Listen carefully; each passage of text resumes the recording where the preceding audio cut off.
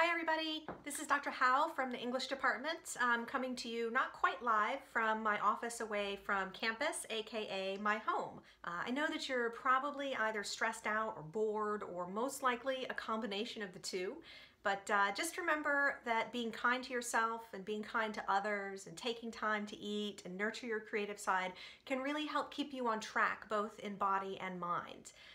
This confinement is super hard on everyone, so it's important to find ways to keep yourself active and engaged as you stay up to date with your studies.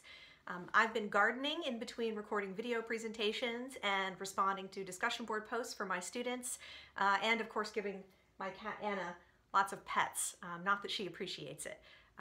Anyway, please know that all of your faculty are still available to you. We're really just a Zoom meeting or an email away, and our most important job right now is helping you through the term. So reach out often and stay safe, Saints.